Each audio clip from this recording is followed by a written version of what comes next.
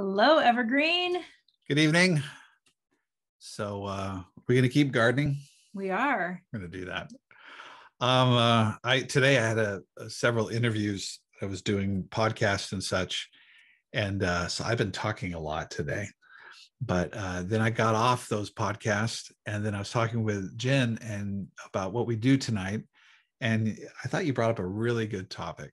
And I think sometimes we are so used to doing things that we forget that it might not be normal to other people, that there's just kind of habits of what we do in life.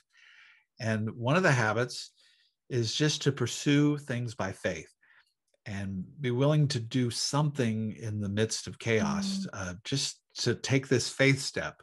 That's just kind of how we approach something. You'll see craziness and chaos or mess and just an overwhelming problem, and to do something. And I think you even were talking about not just to do something, but that to realize that what you said, even the smallest of something, or even the smallest thing, we don't know like the impact that can possibly make. Yeah. Even the small things, the very small things, the little things. And again, even in calling them little, it doesn't mean they're insignificant. It just means they're little. I was thinking about, for humans, when do we think about the preciousness of a human? When they're just a little baby. It's tiny little. And God is doing stuff in your life and in my life that I think we just don't even recognize because it's so small. I actually, as I'm talking, I see it as we just kind of are like stomping on it. We don't even realize. But that God is doing little things that are incredibly important, or things that we have a difficult time seeing unless we really key in on, that are crucial to our present and our future. Well, I think, for any of us who have experienced loss or grief, that's something too that I've been thinking about lately. It's those little things that we tend to not think about until after somebody's maybe gone or unable to do those little things, or to be that little part of our lives. And we all of a sudden realize that huge impact that those small interactions, those sort of everyday sort of things, this is almost like perspective though, isn't it? That depending upon how you look at it, it looks little or large if you see it from the right perspective. I even know from the people that I know the best and love, there's things they do that are incredibly significant to me. But if I were to ask them about it, they're like, oh, that's nothing. Right. So for them, it's like little, it's just, it's just something I do. But for me, that is so big for the influence that has on my life. Absolutely. And I think you guys can think of that. There's other people where you're constantly, if they only knew what a big deal that is to me, how important it is what they do. And at the same level, they might be saying to you, and you're like, that's just something I do. But for them, it's incredibly important. And you might say, how does this relate to gardening with God? But this is something that kind of all came to mind for me when I was out in our front yard. And I almost felt bad bringing this up because I didn't want Doug to think that this was like a small thing, because it did take some effort and some doing and some work, right? But out in our yard, in the corner of our yard, in an area that wasn't really used all that much, you dug out and created and bought all of the stuff that was needed for a little fountain. It's kind of a rock fountain. And I was out there and I realized, though it's kind of a small corner of our yard and it's just a little fairly small fountain, it's not like a huge amount of rockery or something, but out in the yard, I could hear it even from like 50 feet away. I could hear the trickling of the water. And we've looked across the yard and we see the birds bathing in this little fountain. And that's brought so much enjoyment. And then just the sight of this little chute of water spilling over some rocks that we've even collected over the years that are pretty and have memory attached to them. Like it's made a big impact on our yard. And it's a very like contemplative sort of space and contemplative sound and sight for me now. So, hey, I got an idea. We're going to stop and I'm going to show it to you. I think she's done a good job of explaining it. I don't know if we'll get the perspective, but we're going to just show you a little clip of what it looks like. Okay, here you go.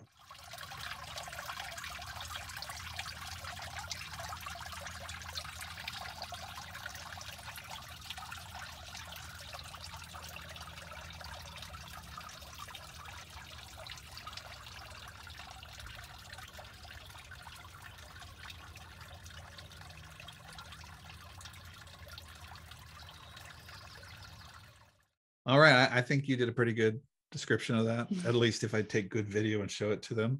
One of the things, though, as you were mentioning that, and we're going to get some scripture with this, is I felt really foolish doing that because in the video, I just show you that our yard gets overrun.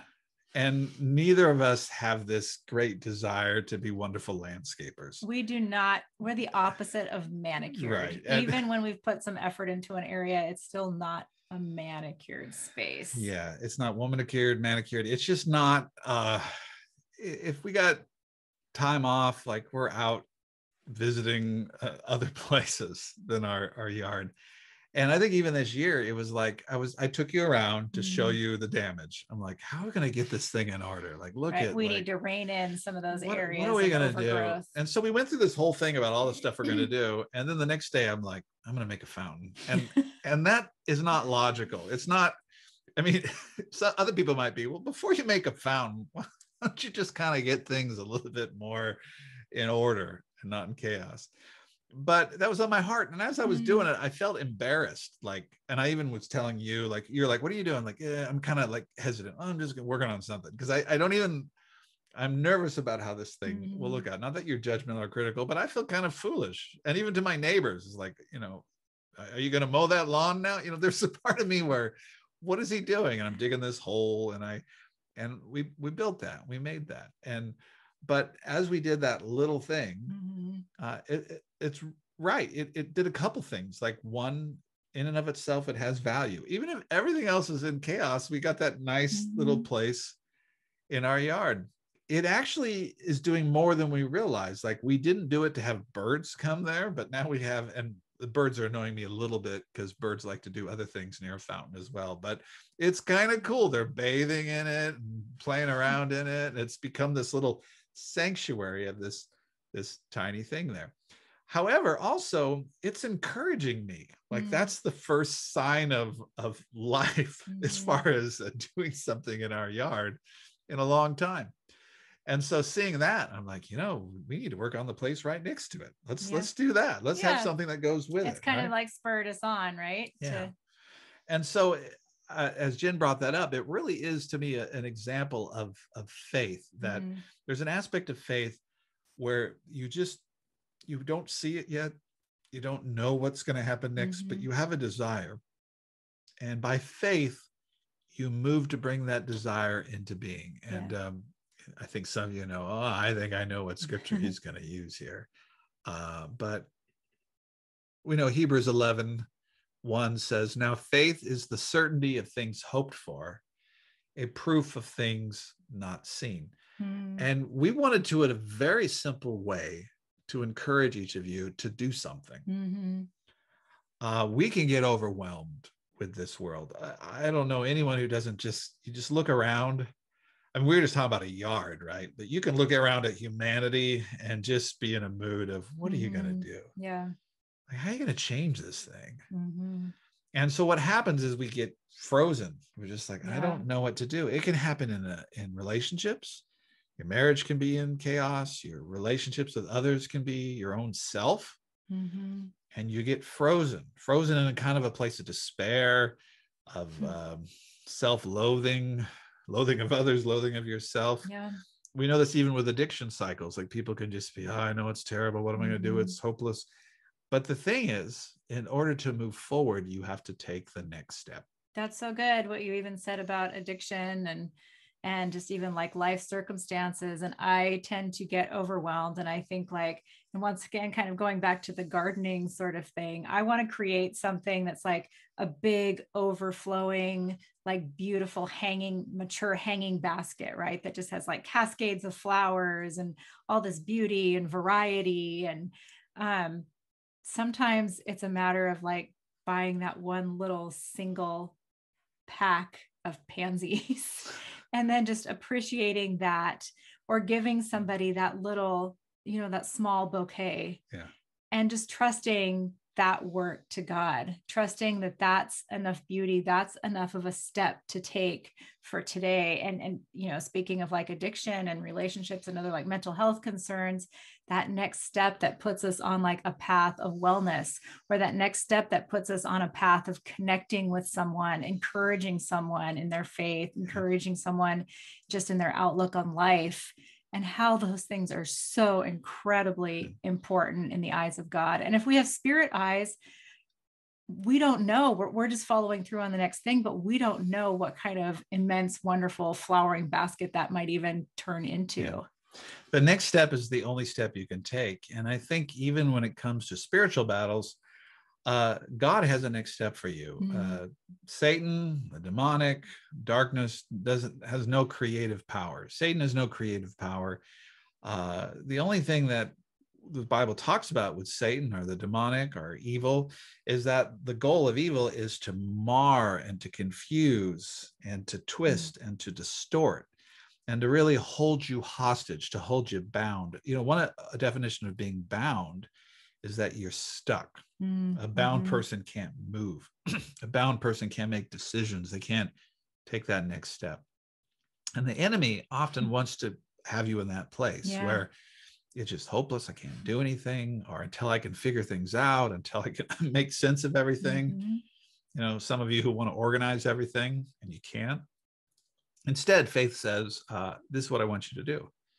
And even if you haven't seen it, I want you to do it. Sorry. I love what you're saying. And this is something we didn't even talk about earlier, but a friend of mine had posted this kind of call for people to flourish. And flourish, the opposite of flourish is languish. And as you're speaking, like those two words come to mind. To languish away is to just waste away. And that's where the enemy comes in and causes us to just become still or to decline. And to just languish away in that state of being overwhelmed, versus the Lord can bring about, even through small acts of faith, an incredibly vibrant, flourishing work. So, you know, in this sense, it could be whatever the situation is, there's nothing there, and ask the Lord, what do you want me to bring about? Evidence of things hoped for, substance of things not yet seen. You're not going to wait for it to happen without you. You're just, I'm going to do that. I think about, you might be in a school environment where it's just a very sad school environment, and there needs to be some joy, or there needs to be some arts and crafts. There needs to be, and then you just do it. You create that fountain. You create that space. It might not even be accepted, but you try. You attempt to bring life or light to that situation. Amen. There's disconnect, and so you do something, and it's so disconnected. It's like, I can't even begin. So you do something, one form of connection, a little note that says, hi, how are you doing after 20 years of not talking? Whatever it is, where by faith, because it's not seen again, it's literally not there.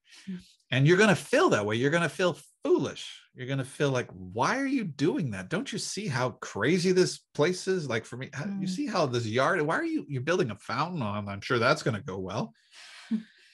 But you just do something by faith.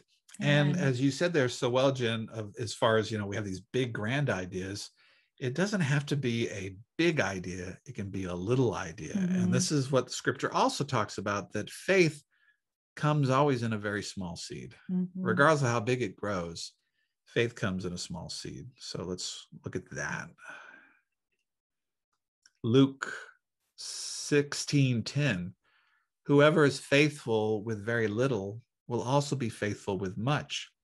And whoever is dishonest with very little will also be dishonest with much. And now that goes in the context of how someone is dealing with money. It also works like with the story of the talents, right? Where the master gives different talents, and some people invest those talents, and some people hide them and bury those talents. This is how faith is activated. Every single person listening, you have a desire, you have a spark. There's something. And if you're waiting for it to get bigger, if you're waiting for more resource, you're not living in faith. You know, I have this in, I got the book sitting next to here because I did a few interviews, but this is a faith step, this book. It's in the light. It's hard to see. Okay. There you go. So I talk about these huge trends in social media, online, where it seems like everyone is engaged in toxic behavior. And then I'm writing on my keyboard by myself in my house about how we can change the dialogue and we can create a place of light and life in our social media presence. In some ways, that's like developing a fountain in the middle of this, garbage pit. It's putting together these flowers as tires are burning all around us. It's, what are you doing? But at some level, you're making a prophetic statement of, this is what it's supposed to be like. This is who we're supposed to be. And you're calling people to that. You're calling a prophetic future into existence. That's good. And you're establishing, you see this little place that looks pleasing and beautiful. This is what the land is supposed to look like. Amen. And I'm going to do my part. Anybody else want to do their part? And other people begin to do their part. And then you begin to see things rise up. You actually begin to see the hand of God. You begin to see, in the first book I wrote on the community of God, I talked about that we're all of these individual pixels on a TV, right? We're just one little pixel. A television is a bunch of pixels that come together to form a picture. Now, we may live in a time where people are not being obedient to God's will, but we're still called to be obedient, which means to place ourselves on the screen, on the painting, on the picture where God wants us to be people of faith who let the kingdom of God come through us. Amen. If others begin to do that, eventually a picture begins to form and we see a bigger picture. But all of us do that by faith. So whether anybody else listens to God, I still need to image him on earth for people to see his beauty, to understand that I'm motivated by his kingdom. When other people begin to do that, we call it revival, and we begin to see the face of God or the hand of God. Amen. This doesn't rest just on you. It doesn't just rest on me, but what can you do? You can do your best, and you can do something that might look very little and small and insignificant to others, but it will produce a tremendous harvest. It'll be like that mustard seed, the smallest in the garden, but grows to be the largest. Let's look at that. Amen. Luke 13:18-19. Then Jesus asked, "What is the kingdom of God like? To what can I compare it? It is like a mustard seed that a man tossed into his garden. It grew and became a tree, and the birds of the air nested in its branches." I think, Jen, one of the reasons you brought this up is you were thinking about how some little things that have been done in life actually over time have produced really tremendous fruit. You're mentioning with those planters, these little pansies that you planted, that they keep coming back. Yeah, I was thinking I'm not great about, I guess in general, we've let people know that we kind of just let things go sometimes, but I do have some planters out on our front porch, and we let those just go completely dormant over the winter, just dead looking. But when that first little plant, some of them come back, and even though the planters have been like frozen and covered in debris and whatever all winter long, hammered by the rain and snow, when one of those first little flowers comes back, what a huge impact that makes. I mean, I love to just look out there and like, oh, look at that little flower. Look at that little vibrant spot of purple and life that is growing in that desolate place, and how much hope there is in that little tiny expression of life and beauty. Amen. We want you to realize that God has given you a seed of an idea. He's given you a thought of something beautiful or noble or pure or lovely, something of substance that he desires for you to plant. He desires for you to create or to facilitate that others can create. I think about it. I don't think we're ever going to get to some sort of landscaped reality of our existence, but whatever that plan is, if you were to say, oh, these are all the different plants we want, all the different ways we want things to look. When it comes to faith, it's not where you get it all at once. You just do the first thing. You do the first thing foolishly, just believing that the rest will come. But even if the rest doesn't come, I'm going to do something by faith. Now, I just want you to think about that. And we're going to pray in a couple of ways. One, that God will show you something he's already placed on your heart. And sometimes that's a problem. Like you see a problem, you see an area where you're, boy, whether it's something in your neighborhood, something with someone else where you're, boy, that there's something lacking there. There's something needed there. Let God reveal to you that problem, and then let him reveal to you the thing that he wants you to do. Because I think for some of you, there are things that you've wanted to do, but you're waiting. You're waiting for something else to happen. You're waiting for more resources. You're waiting for more people. You're just waiting. And can you be willing to just say, I don't see it right now, and I'm never going to see it, because faith is the evidence of things hoped for, the substance of things not yet seen. Amen. And so I'm just going to move and plant that seed. I'm just going to do it. Everybody's going to be, what are you doing? And I'm like, I'm putting a fountain here, or I'm putting a flower bed here. It might be that simple. Right now, I don't see any tutors in this school, so I'm going to start offering to tutor. Whatever the issue is, it can be as seemingly super practical to even also very philosophical and hard to understand in tangible ways, where you're just going to start behaving in a certain way or acting in a certain way. With resource can be like that. You can say, I don't have much money, but I'm going to take every week, I'm going to take $20 and I'm going to give it towards this thing. I'm going to purchase this with my $20 and bless certain people with it.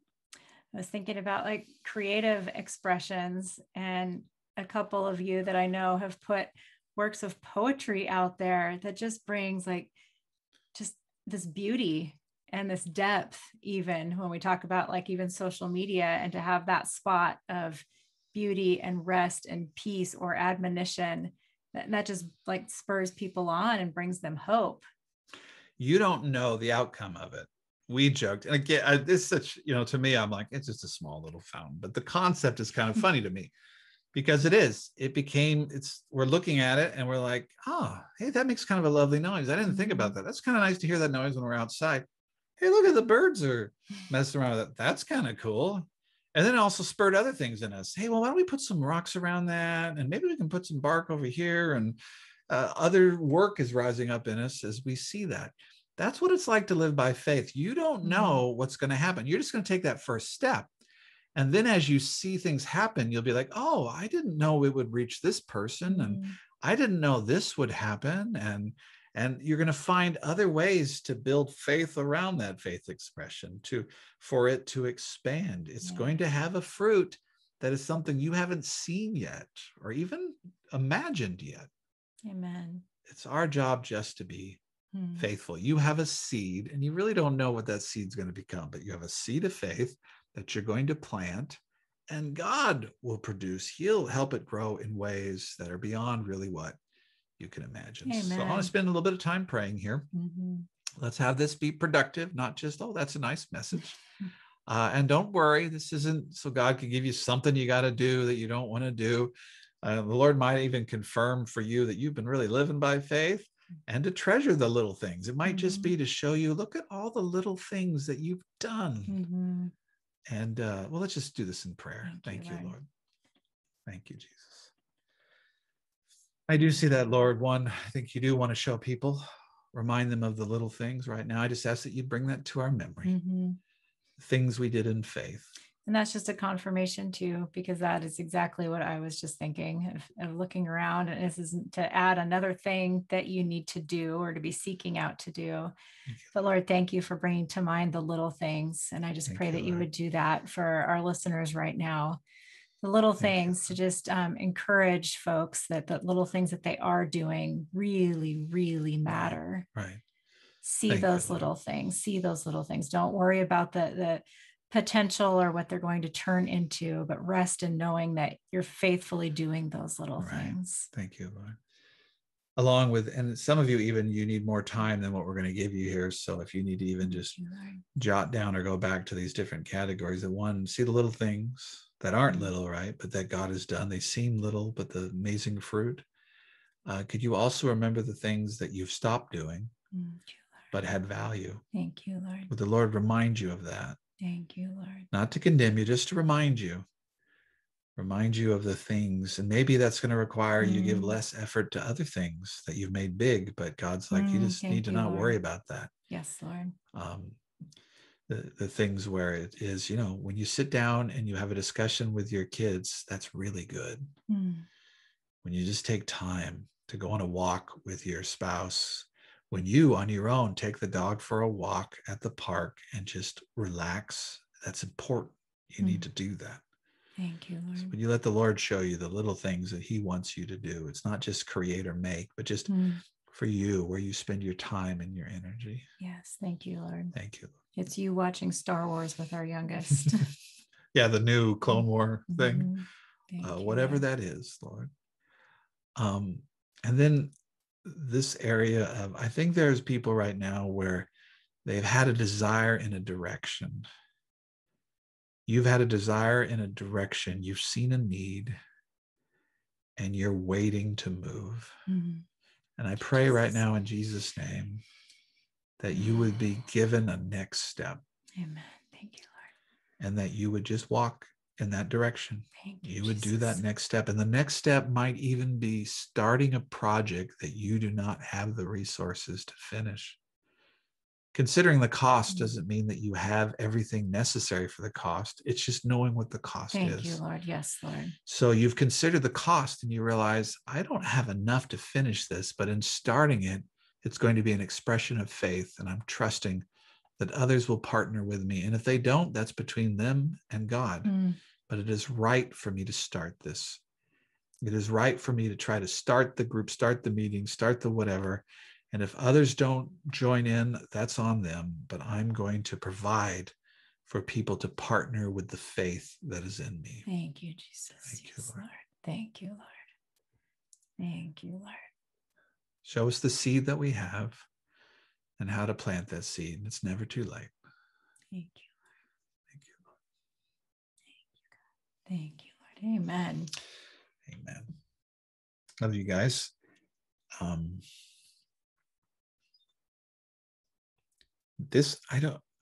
I think this could be like the most boring Wednesday night, and we could have been the most disconnected people. I don't think that's it, but even if it was, but honestly, if right now you just took that one thing that God put on your heart and you walked it out, this could be the most powerful service message you've ever heard. And not because of us, but because you made room for that seed to be planted. Amen. So can you not just move on from this? Some of you, you're like, Lord, it's okay, it's fine, you're moving. But others, there's a restlessness in you. And I don't want to take that away from you. I want you to wrestle with God. I want you to really take that and trust that this is important. You're going to take that faith step and trust me, like you say, but I don't know if I'm discerning right. Even if you move forward and maybe you weren't discerning right, that faith step is going to lead to a better faith step. It'll still help you. It'll still help you to know what to do next. Even if you're like, that wasn't quite right, that faith step, God is going to be pleased. It's like a child learning to walk. Even if you fall over in your next step, it's okay. Start learning to walk by faith. Amen. Let go of the rails and start walking by faith. Let God catch you. Let God pick you up. Let him lead you, and it will produce a harvest of righteousness. Amen. Love you guys.